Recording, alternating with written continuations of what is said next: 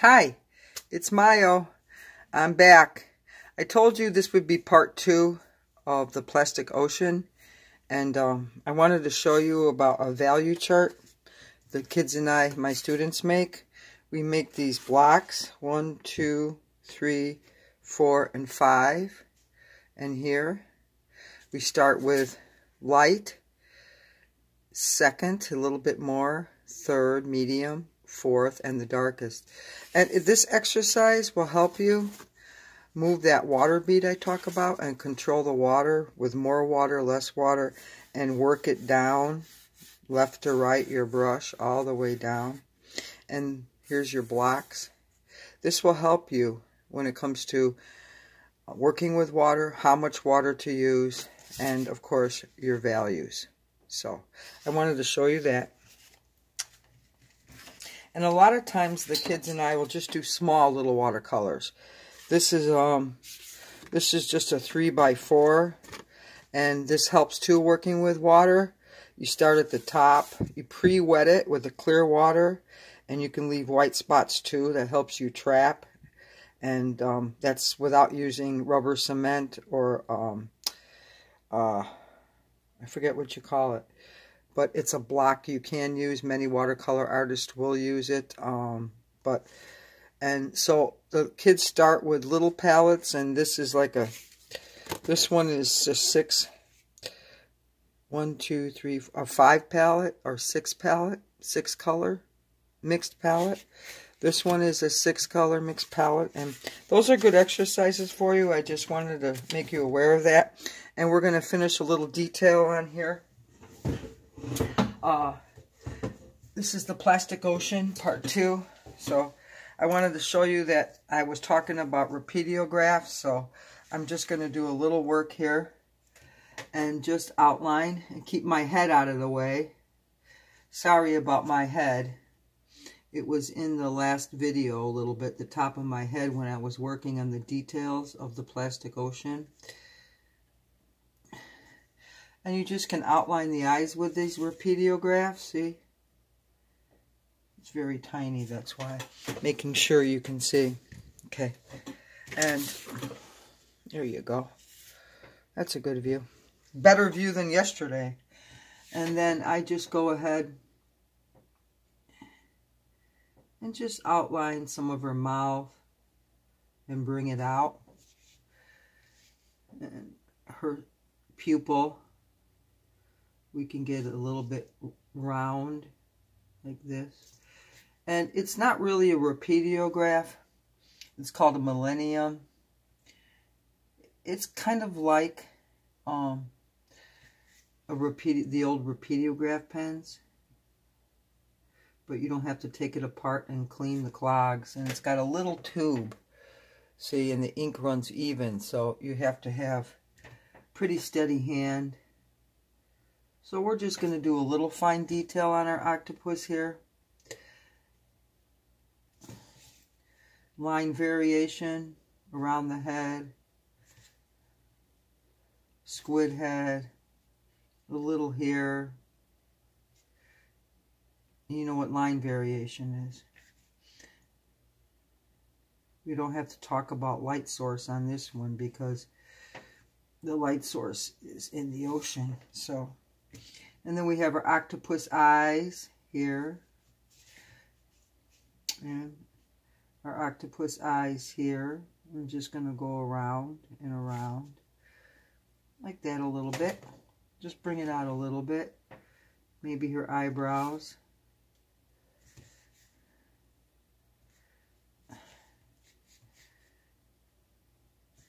It's nice to work with these pens. You can outline when you do this was the little suction cups. Remember, I used the rubber cement, and I dropped it in with this little straw, a tiny straw. It works good, and I made the circles. So I'm just going to outline some things, not a lot. Just clean it up. In fact, I might even use a thinner one. You have different, here's a 01, very fine. This one's heavy. this one's fine. So I'm just going to use this fine one. 0.03 is this repeatograph. I don't want to do a lot with the pen because I like watercolors and the way they look, but we'll do a little, and we can even go around the suction cups a little bit. We can outline them a little bit. Funny thing about this octopus, I don't know if any of you are going to notice, so maybe I shouldn't say anything. I gave him too many legs, but we have the bottle over here, remember? I'm just going to outline it a little bit.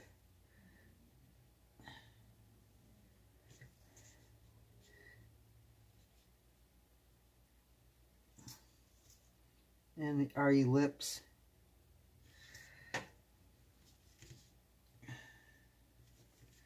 Here's our plastic. I like that plastic.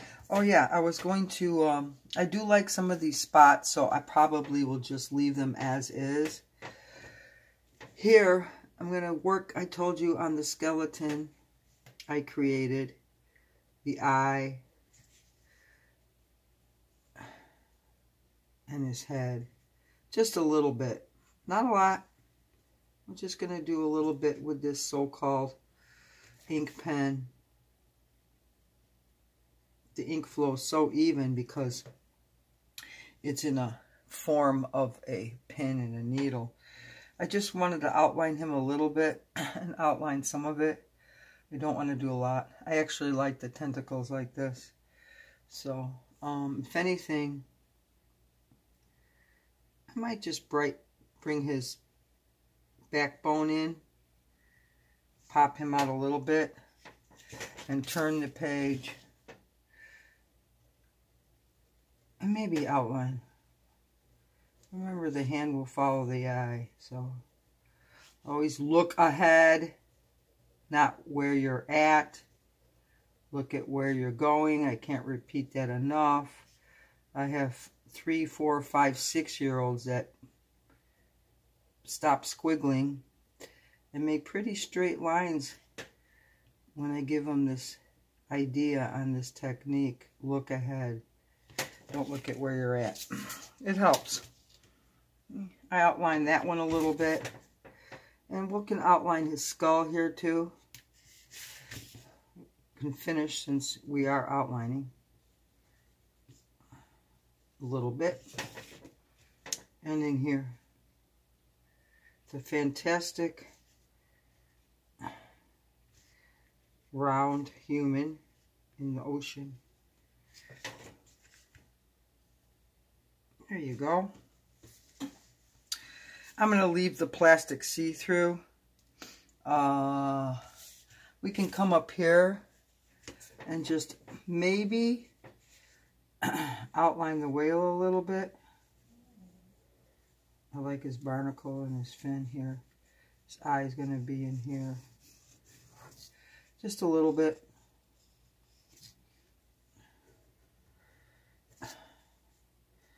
Big, beautiful tail. His spout. And around.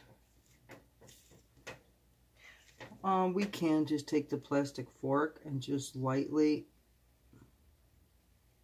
go around it. And of course, the plastic knife. And we got some plastic here. Here we have a straw in the turtle's nose. I'm just going to outline that, and I'm just going to put his nostril there. There's our beautiful turtle. Our sea turtle. I give him a little bit of an outline. I like the way he looks, actually. So, just a little. Clean it up a little bit. I couldn't do it in the last one. I don't want to run my videos. Yeah, okay. And we'll leave this. I don't mind that. It just pops them out a little bit. I don't hear many people talk about line variation, but I know light and shadow is very important. And that can create everything. All your shapes just studying light and shadow. But there we go. Let's see. I like it. Maybe a little here. Here. And you can just do, if you wanted to, they're little suction cups on the octopus. We can give that indication on some of them.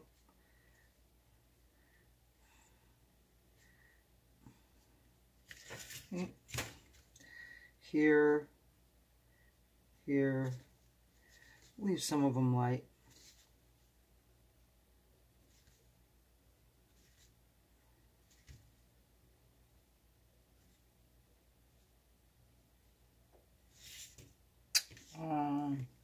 Some of my kids use the rubber cement to use for blue. You can use that. Or it's Frisket. I just remembered it. Frisket, but it's more expensive. And the rubber cement seems to be effective, so I like to use rubber cement. And it blacks out all these little tentacles here. We can outline some of them. So I just want to show you. Okay. And in here, maybe a little bit of variation. It goes underneath and around. There you go. And some in here.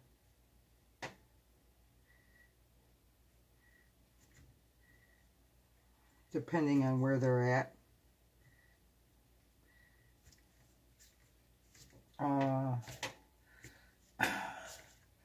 And in here. It's my version of octopus. I believe they have 3 hearts. I'll have to check that out, but I remember reading that. So I just kind of lightly, this is a 0.03, so it's a nice, just a little bit of an outline here and there on my octopus. This is a bottle here, so you can just give it that little lips right here. He's got another, he's picking up a lot. Our octopus is cleaning up the ocean. It's fine. Test it here. We got another bottle here. Just make the ellipse at the top. Turn your page and make it round. I have one student that draws ovals and shapes better upside down. So just remember that. You can turn your paper upside down, and sometimes for some reason it is more effective for some students. I just want to outline a little bit. I like when you run the pass of the rubber cement. When you make the circles, it helps. It's very effective.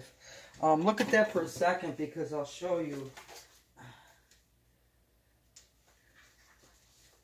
don't know if I have it out, but maybe I'll look for it later. I wanted to show you something. That's okay. I don't seem to find it, but I was going to show you a giraffe I did by using this method. So we got here, here, here, here, and then we'll just finish up with some cleaning up, I told you. I wanted to show you that you should make that chart if you're new to water. Even if you're not new to watercolors, you should make your value chart. It's very important. It does help you learn how to use water and learn how to make the different values from light to dark, and then run the bead left and right and bring it down. It does. It's very effective. Good exercise. So I'm just going to finish here, and then we'll move on. I think I'm going to do a watercolor of Santa Claus in the next one, so because of the holiday. An old-fashioned Santa. Here we got this. And then we have some more circles here. I'm just outlining them a little bit. Little line variation on the suction cups. We have a bottle here. And another little. He's holding this one. Black and white is great because you can really use your imagination and have fun at the same time. So this is basically what I wanted to show you today. These nice, this one is a Millennium. It's called a Millennium, and it's called a Zig. It's a Zig. Let's see. Yep, Zig memory system. Great for memory books, pigment ink, photo, acid-free, light, fast, waterproof, fade-proof. This is a good pen to use for outlining your work. So, I think that's where we're going to end.